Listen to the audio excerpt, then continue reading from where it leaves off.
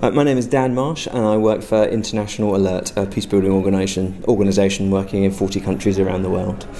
I wanted to be part of the forum here to understand just what tech justice really meant. It's really opened my eyes to some really interesting challenges in the industry that I'm directly involved in.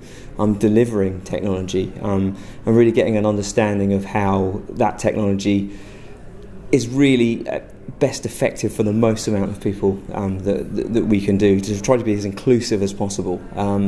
It's really opened my eyes to perhaps even some of the ideas that I think are really good but can actually marginalise people. So it's been a really good reflective point from that. In terms of change, and hopefully we're going to start to design our technology programs a little bit differently and work with other organisations who are in the same space, try to foster a bit more collaboration to stop us reinventing the wheel and deliver solutions that really help the most people we can.